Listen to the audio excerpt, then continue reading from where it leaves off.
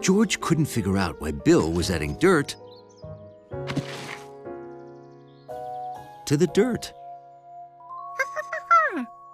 Compost isn't just dirt. Take leaves, grass, leftover food, mix it in a hole with air, dirt, and water. Compost!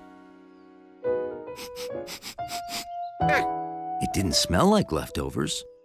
It's food for plants. After all, plants get hungry too.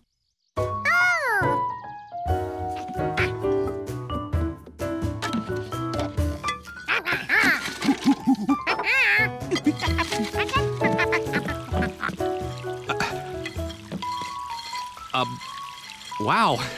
Thanks for doing the dishes without being asked, George. But I wasn't finished eating. Well, okay. I'll be in my room reading if you need me.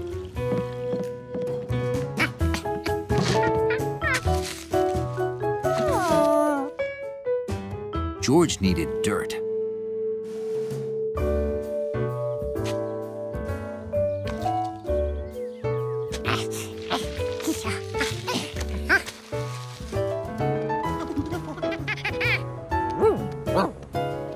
Hundley noticed George.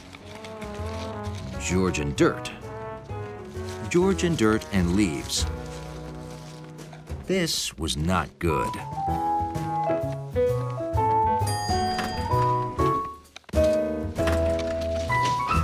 George had it all. It was enough for their plants. But what about the poor lobby plants? What about all the starving plants? George needed to make enough for everybody.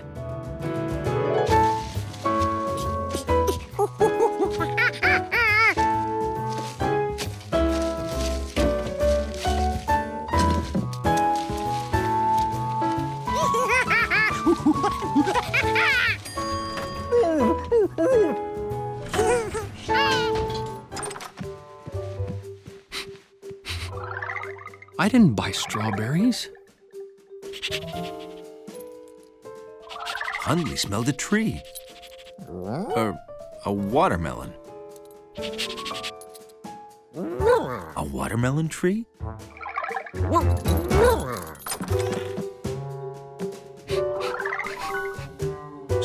Spaghetti? No.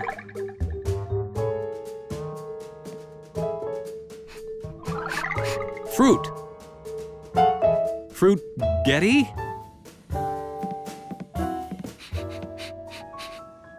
What? Where?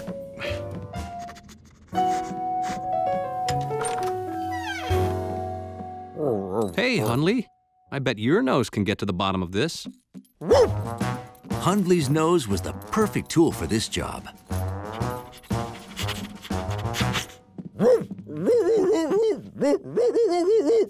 Why is my flour jar here?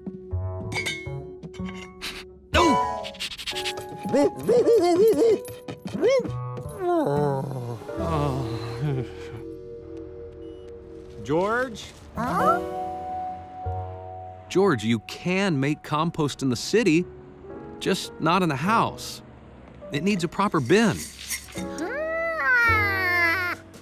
So it gets the right amount of air and light and doesn't smell or give me weird dreams.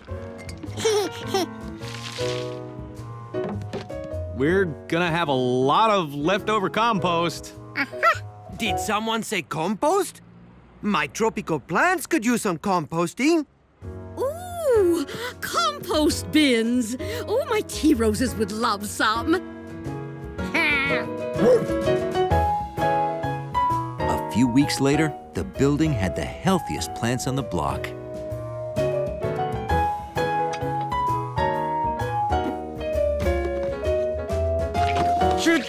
Ew.